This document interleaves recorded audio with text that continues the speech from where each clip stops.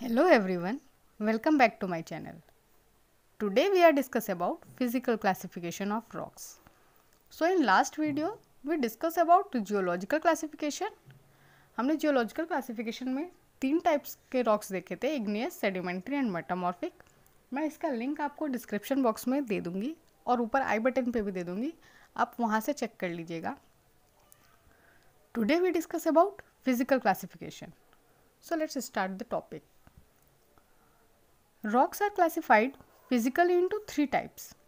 First is stratified rocks, second is unstratified rocks, and third is foliated rocks.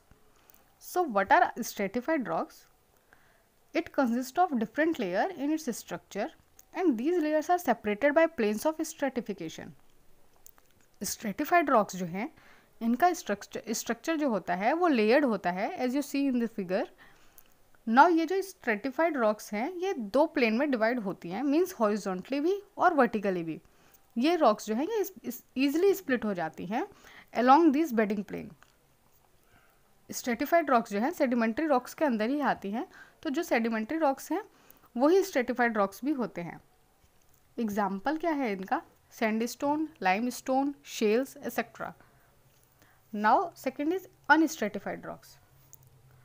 So the structure of unstratified rocks is crystalline और compact granular. इसमें कोई layered structure नहीं होती, ये crystalline and compact होते हैं. इसमें क्या है, approx 75% of igneous rocks are come under unstratified rocks and कुछ sedimentary rocks भी आती हैं. 75% तो igneous rocks होती हैं approximately and कुछ इसमें sedimentary rocks होती हैं. So granite and trap are the example of igneous rock and marble is the example of sedimentary rocks. Now third is foliated rocks. So foliated rocks से पहले हम ये देख लेते हैं foliation होता क्या है. काफ़ी टाइम या ईयर्स के बाद जो रॉक्स हैं उन पर बेंड्स पड़ने लगते हैं because of exposure of heat and pressure. इसमें जो लेयर्स हैं वो क्लियरली विजिबल होती हैं, जैसे कि अभी आप फिगर में देख रहे होंगे. तो ये रॉक्स फॉलिएशन प्रोसेस से बनी होती हैं, दैट्स वाई इसको हम फॉलिएटेड रॉक्स कहते हैं. सो फॉलिएटेड रॉक्स जो हैं वो किसी एक ही डायरेक्शन में स्प्लिट हो सकती हैं, या तो हॉरिजॉन्टली या वर्टिकली.